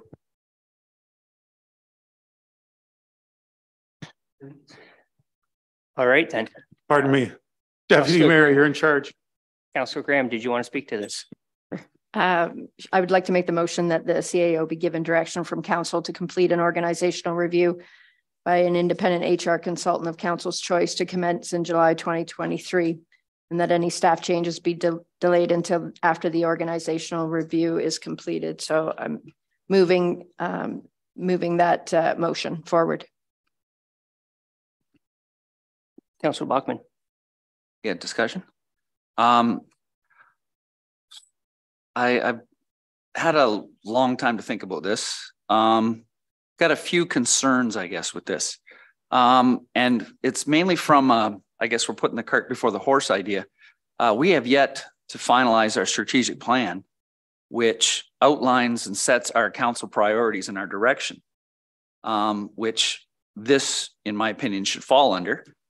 I think it should be tabled to 24 with it being a budget item, because we right now don't have $10,000 or more, and I'm suggesting it'll be more, just from my phone calls that I made to a few people. At this point, we've already spent $34,000 on consulting and legal fees. This is going to push us to the 50 and beyond, and that's not counting how much money we've spent on the strategic plan, which is yet to be finalized, which is going to be in the $10,000 to $40,000 range. Adding those two with this, we're pushing $100,000 on consultants and legal fees.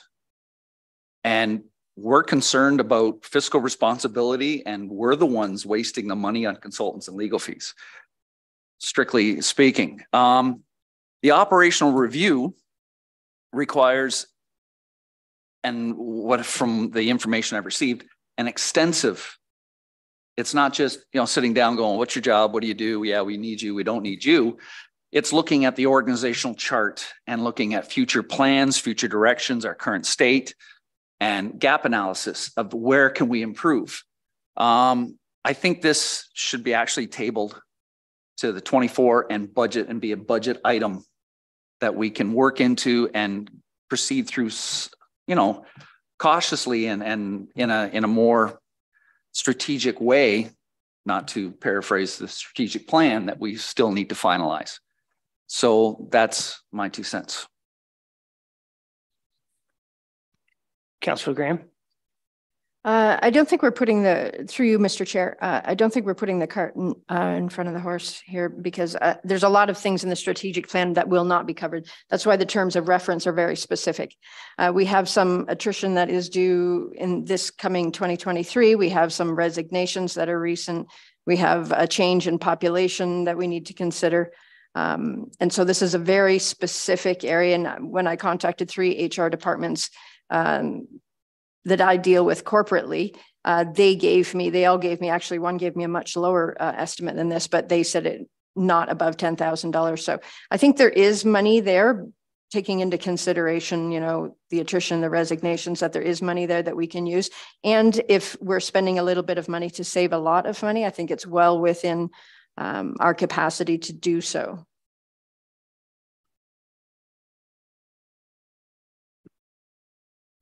Mr. Graves. Thank you. I have a number of comments, but I just want to sort of begin with the strategic plan part of it. And through my lens, my experience, what I've done, I think that's absolutely crucial, that needs to be done first, that it would inform your organizational plan going forward. I'm guessing that out of a strategic plan, you'll be discussing opportunities that you're going to pursue in the future. Maybe I'm just going to use, I'm kind of fictitious here, but for example, economic development opportunities, how you want to look at that through the municipality's lens, what you're doing with your municipal infrastructure servicing in terms of how you might be able to, go further with that and work with neighboring municipalities, which has implications for staffing. And there are a number of things that would come out, goals and objectives out of a strategic plan that would really help hone in on a comprehensive organizational review. And I know that I've done a little bit of trying to figure out where the strategic plan was, and indeed it was initiated earlier in the year, and then it was deep six. But I would suggest that if you're going to invest any dollars at this point in time, that you get underway. You also need a strategic plan to inform your budget in the fall.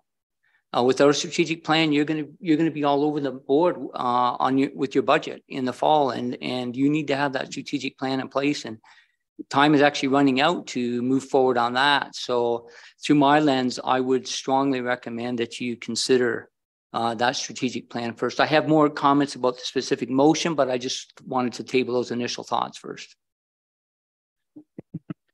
I think it's a great opportunity to do the organizational review sooner than later.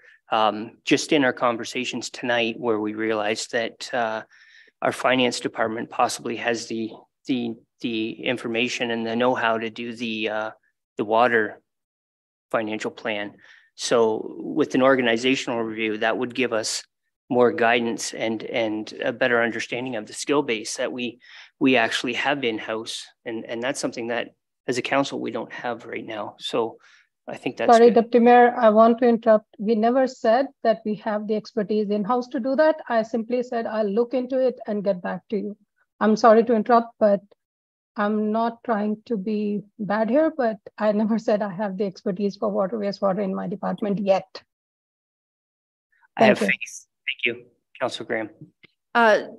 Just one kind of housekeeping thing. I believe, though, if the mayor and Councillor Halpin are still in the room when we're discussing this and a vote is called, that their votes are negative. So they actually have to leave the room.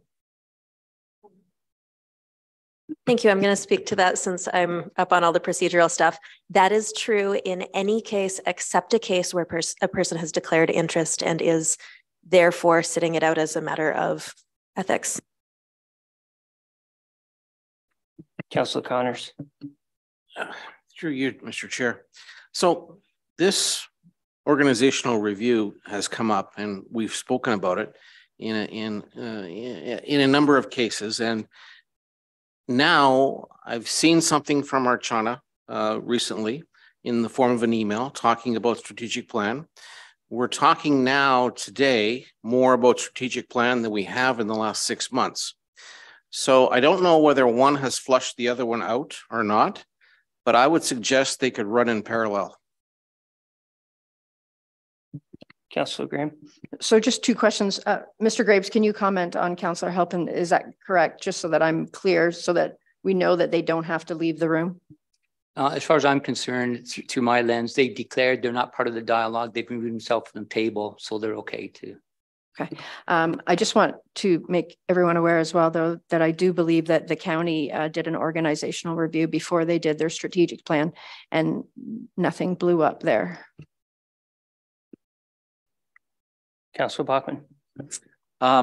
Once again, I'm looking at being fiscally responsible, saying we haven't spent anything yet other than the $7,000 that the previous council spent on the survey. We're dealing with a position of a temporary CAO, and this is an area that I think our future CAO could fall under and provide a direction with as well. Looking at where to best spend our money, if we're going to look at where best to spend it, is in the strategic plan right now. And I'm not saying cancel the review. I'm saying let's get our strategic plan in order. Let's put the emphasis on that. And what's wrong with spending the money and budgeting for it?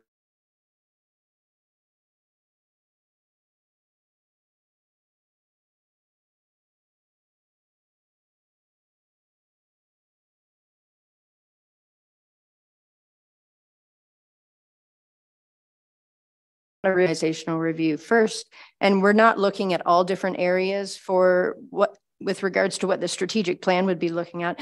So again, I would like to remind everyone that there is a move on the floor and just looking for a seconder at this point. Is there a seconder for Councillor Graham's motion? Councillor Connors. Is everybody ready to vote? Discussion. Councillor Watson. Yes, through you, Deputy Mayor Noble. Who came up with this estimated budget of $10,000? Because what are we going to do if it goes over that? Because I do want to be fiscally responsible here, because we've heard reports it could be a way more. So I'm for it, but not if it's going to go over $10,000. Thank you. Councillor Graham. Through you, Mr. Chair, to Councillor Watson, that was the rounded off estimate that 3 different HR companies that I contacted gave me. And my understanding is that if we put out the RFP or the procurement through the procurement policy, they would come back to council with, the 3 bids or however many bids. And then if it doesn't fall within the $10,000, we get to vote on it as we would in any other situation. Councillor Connors. So a question through Mr. Chair to Mr. Graves. Would things like dredging of the harbor and allocating funds for recycling, would that all be part and parcel of the strategic plan? It would certainly, at the end of the day of your strategic plan, you would probably have, 18 to 24 goals that you would want to accomplish yourself as a council and in your term of council, where you see yourself going. That would be backed up by action plans in terms of how you're going to get there. So that's what you want to drill down to in a strategic plan. So it could be dredging, it could be a number of things. One of your strategic objectives could be to do an organizational review. That would be a prime objective out of a strategic plan to do that. So I hope that answers. I do have a couple more comments. I just want to make sure Councilor Connors. So thank you for that, through you, Mr. Chair.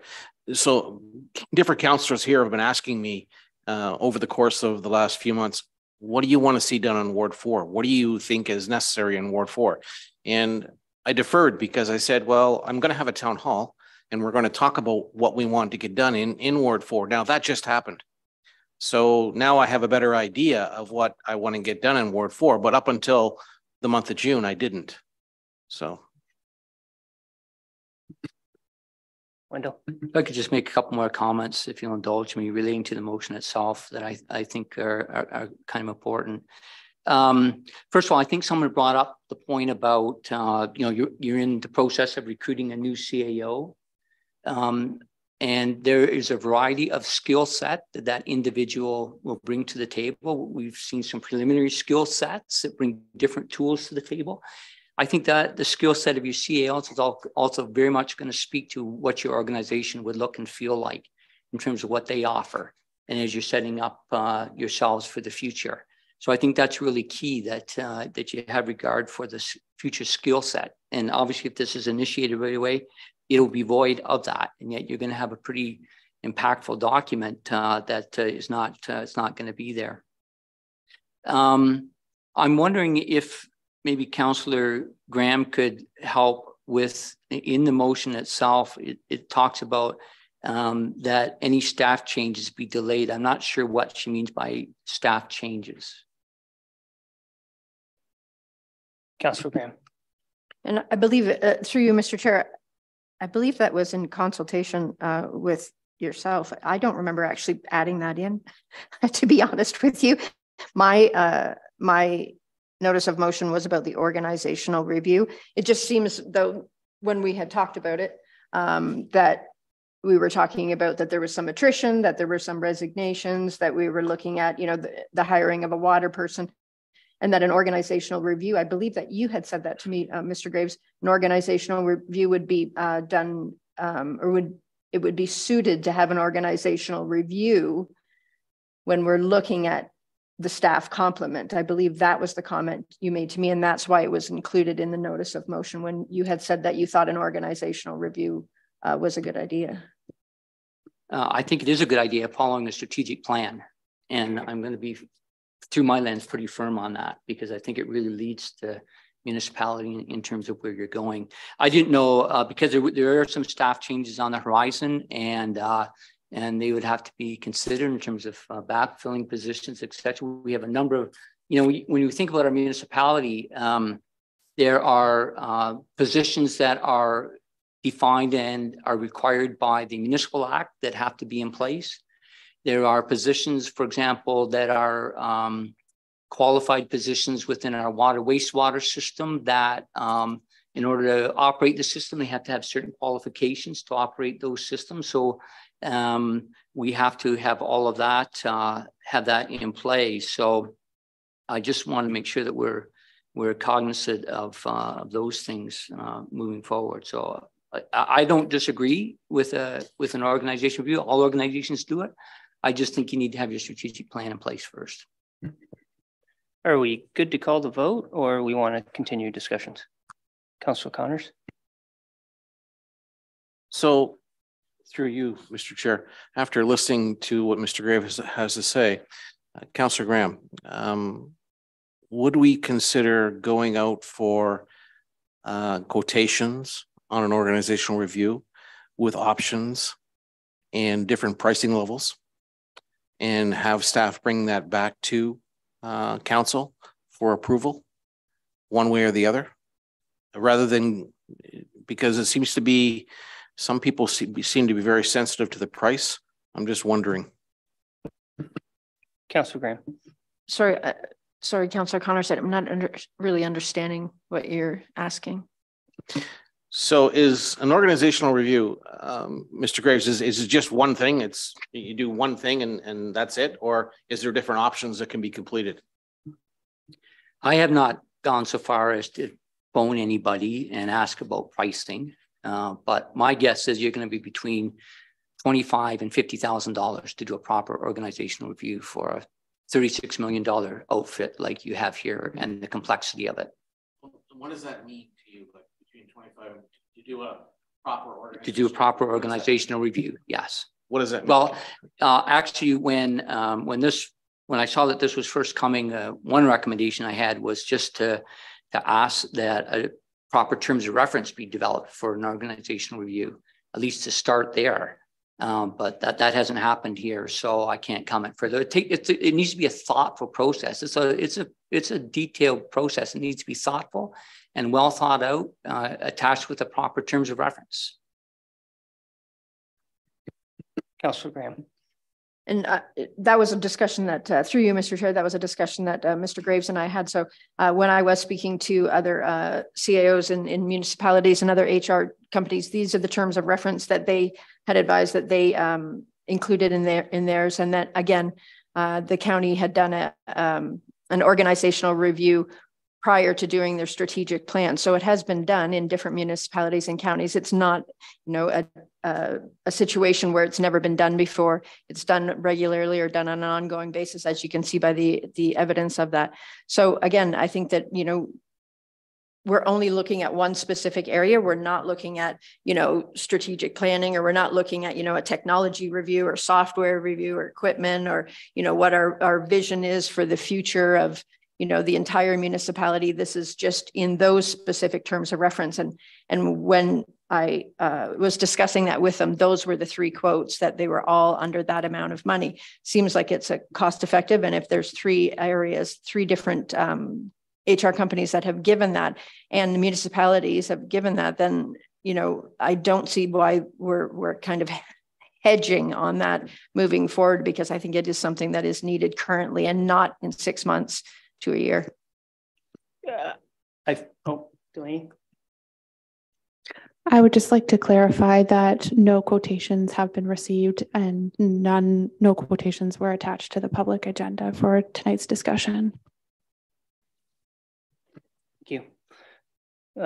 Councillor Bachman. Well, I can tell you there's a lot of things I haven't understood in the past.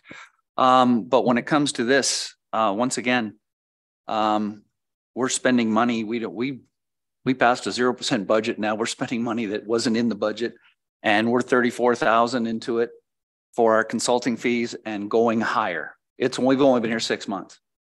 So I'm once again looking at this as let's put this off. I don't see a reason to rush. I can see this being a budgetary item that we put into the 24 budget, and we can proceed with guidelines based on a thoughtful, worked out strategic plan. I think I'll say it again. The organizational review would be a good thing. We'll know what our staff is capable of. And if our previous thought process that we reached out to the finance department, there's possibility to save a lot of money there. And when I look at this is not a lot of money when we're looking at everything in a big picture. And it gives us the opportunity to understand more so what our staff is capable of. And it'll give us as council a better opportunity to know what we can do in-house and get a much greater understanding of our capabilities. So I'll call the vote.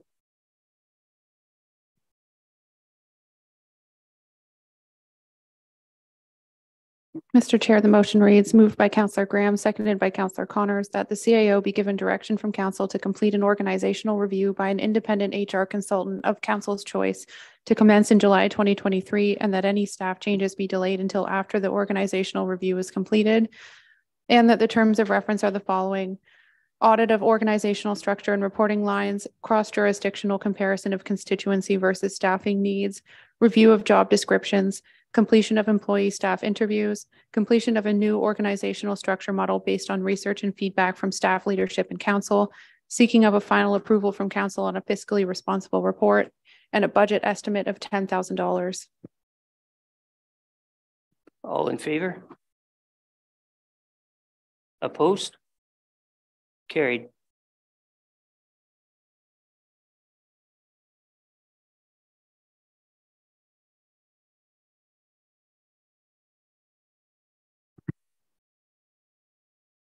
Thank you, Deputy Mayor Noble. If I could get a mover and a seconder to proceed. Sorry, Councillor Graham, do you have a? I do. Sorry, I had forgot. I wanted one additional notice of motion that I had emailed out to all the councillors, the mayor and the deputy mayor. I was contacted by the folks in Port Stanley that are doing the 200 trees for 200 years on the berm. They advise that they require approval to move forward so that they can hit their deadline of a funding request. Otherwise, they won't be able to apply for funding. So I would like to put a notice of motion on the agenda right now that council approve the project of the 200 trees for 200 years with no cost to the municipality of Central Elgin.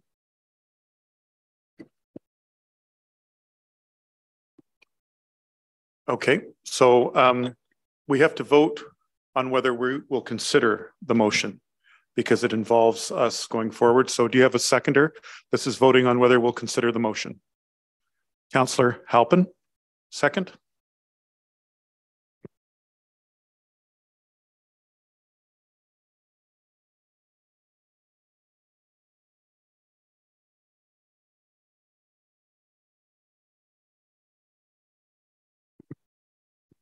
Mayor Sloan, the motion reads, moved by Councillor Graham, seconded by Councillor Halpin, that a notice of motion be considered from the floor.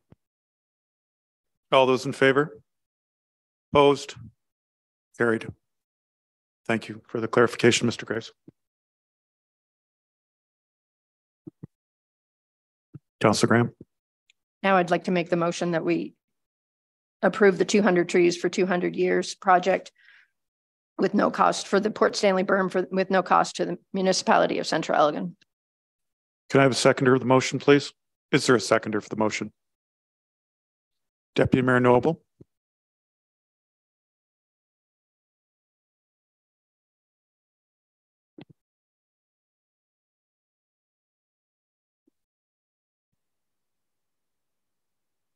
Do we have, like, it's all picked out where the trees are going? That's all kind of planned in. I just wanted to verify. I didn't. Councillor Graham. So in the harbor, in the master plan or whatever, there is that section in the southeast corner. And they wanted to work with staff anyway, I believe, and have a committee to go forward and do that. So there is that specific area that was already laid out in the master plan that says where the trees would be going. Yes. Thank you. Mr. Graves has a comment, please, sir. Thank you. I think it's wonderful donation and opportunity. I just wanted to remind council that when this came up, I think at the last meeting, staff committed to bring back a report to talk about it and how it fit into the harbor plan. So we haven't had that opportunity yet. That would come to the next meeting. I don't know how that fits if you're approving it tonight without that information. Thank you for the information, Mr. Graves. Councillor Watson. Yes, thank you, Mayor Sloan. This with the harbor master plan going forward, these people are in a rush to get this funding, but they better slow down a little bit because it's going to take some time to work with us properly, I feel. Yeah, I'm not prepared to pass this right away because that berm was built up with material that is not environmentally friendly right now. So I just don't think it's the right time yet. They got to hold their horses. Thank you. Thank you, sir. Questions or comments from other councillors? Councillor Halpin, please. Thank you. Through you, Mr. Mayor. I read the email the day that it came out, but could you just refresh us on the benefits of doing it now? Thank you, Councillor Halpin. Councillor Graham, please. They'd be able to seek their funding and under the deadline time is what they're looking at so that we could be able to move forward with that in the 2023-2024 years. And that's the name of the project, 200, because Central Elgin or Port Stanley, sorry, turns 200 years next year. So 200 trees on the berm for 200 years. Councillor Halpern or Councillor Watson? Through you, Mayor Sloan. I'm all for them getting funding, but do they have anywhere else where they could put these 200 trees right now? Councillor Graham? They're not buying the trees right now. It's for the 2024 year. That's why it's 200 trees for 200 years. So it's just a matter of that they have to have their application in for the funding by, I believe, July. I can't remember the actual date, July 12th or something maybe, or July 15th. And there is already on the master, like I had said, on the master plan, there's already a designated area for the trees that was already approved by previous council and the community. So I'm not sure what the concern is of Councillor Watson, but Mr. Parent's going to speak, and then Mr. Councillor Watson. Through you, Mr. Mayor, just maybe a point of clarification then from Councillor Graham, specifically with respect to her proposed resolution that there be no cost to the municipality. So not knowing what the group is applying for, are they actually applying for labor costs to plant these trees? To Councillor Watson's point, that property is governed by a risk management plan and a health and safety plan with respect to any work that gets conducted on it. So it's not a typical, we'll call greenfield site that you could have volunteers go out and plant trees on just an agricultural property. There are requirements for properly trained people with proper PPE to be worn, and very frankly stringent guidelines about how to plant trees or any work to be done on that property. Thank you. I have Councillor Graham, then Councillor Halpin. And when they came to present, through you, Mr. Chair, when they did come to present, just on the heels of that, what Mr. Parent is saying, they advised and confirmed with all of us when they were here that there would be no cost whatsoever to Central Elgin. So I believe that they wanted to partner with staff anyway, so that they could have that knowledge and understand what the requirements are. But they're applying for federal funding plus local funding through the different service clubs. So there would be zero cost to Central Elgin. Thank you. Councillor Halpin, please. Thank you. Through you, Mr. Mayor. One of the things that most impressed me when this delegation came forward was the involvement of the Kettle Creek Environmental Grade 8 class. If there are requirements about training, PPE, et cetera, does that mean that probably if we go forward in this way, they will not be able to be involved in the tree planting as they had hoped to? I'll defer to Mr. Parent, please. I would use caution with allowing volunteers and especially school-age children to be working in that environment, knowing the level of contamination, the nature of the contamination of the site. It's capped now with a clean cap, but planting a tree, they will be into that cap if they plant it properly. Councillor Watson, I have you on my list. Did you want to speak to this? Thank you, Mayor Sloan. Yeah, I tell them get the funding, and if they don't have a spot to put the trees, they can plant it at my place. I'll take all 200. Thanks. Councillor Watson, thank you. Any further comments?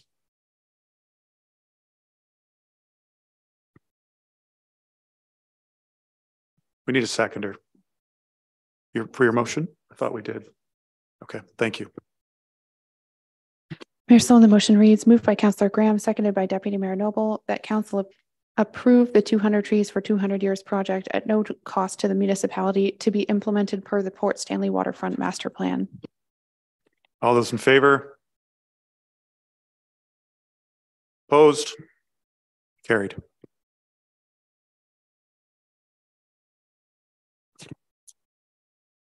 If I get a mover and a seconder now to proceed and move into closed session, please. Councillor Halpin, Deputy Mayor Noble.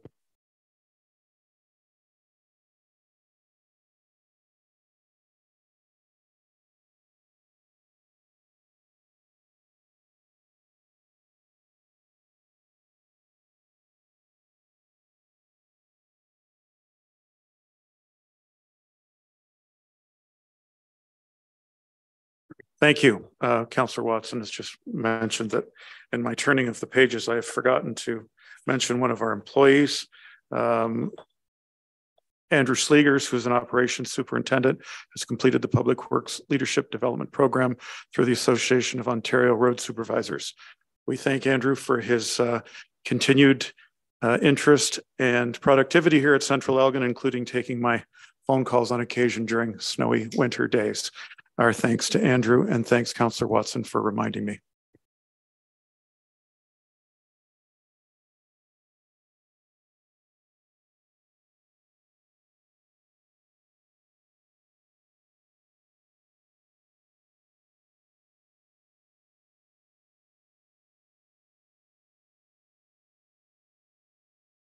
Litigation or potential litigation, including matters before administrative tribunals affecting the municipality or local board, and personal matters about an identifiable individual, including municipal or local board employees.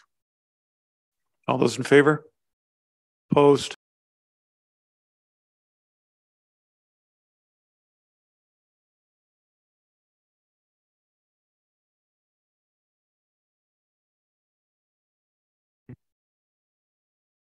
If I could get a mover and a seconder to adjourn closed session, return to open session, please. Deputy Mayor Noble, Councillor Watson. Mayor Sloan, the motion reads, moved by Deputy Mayor Noble, seconded by Councillor Watson, that council adjourn from closed session and return to open session at 10:09 p.m. All those in favor?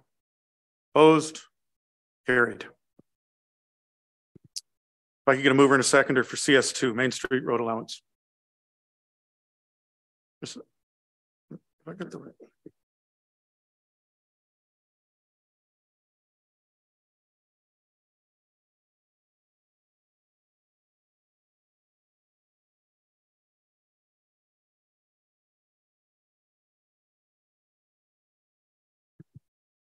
Can I get a mover and a seconder for Edith Cavell Boulevard Road Allowance, please?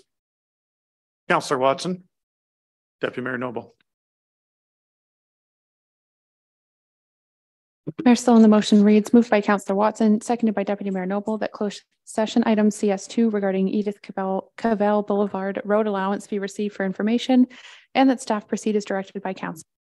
All those in favor? Opposed? Carried. CS3, storm drainage. Can I get a mover and a seconder, please? Deputy Mayor Noble, Councillor Graham. Mayor Sloan, the motion reads, moved by Deputy Mayor Noble, seconded by Councillor Graham, that closed session item CS3 regarding storm drainage be received for information, and that staff proceed as directed by council. All those in favor? Opposed? Carried. And verbal update on the CAO clerk recruitment. If I could get a mover and a seconder. Councillor Graham, Councillor Connors. Mayor Sloan, the motion reads, moved by Councillor Graham, seconded by Councillor Connors, that closed session item CS3 regarding CAO clerk recruitment be received for information, and that staff proceed as directed by council. All those in favor? Opposed? Carried. Mover and a seconder for the bylaw. Deputy Mayor Noble, Councillor Watson. Mayor Sloan, the motion reads, moved by Deputy Mayor Noble, seconded by Councillor Watson, that bylaw 2806 be read a first and second time. All those in favor? Opposed? Carried. And a mover and a seconder for third time, Councillor Connors, Councillor Graham. Mayor Sloan, the motion reads, moved by Councillor Connors, seconded by Councillor Graham, that bylaw 2806 be read a third time and finally passed. All those in favor? Opposed? Carried. If I get a mover and a seconder for adjournment, please. Councillor Graham, Councillor Bachman. Mayor Sloan, the motion reads, moved by Councillor Graham, seconded by Councillor Bachman, that the regular meeting of council dated Monday, June 26, 2023 be adjourned at 10:12 p.m. and that the next regular meeting of council be scheduled for Monday, July 17th, 2023 at 1:00 p.m. All those in favor? Opposed? Carried. Thank you very much for everyone joining at home.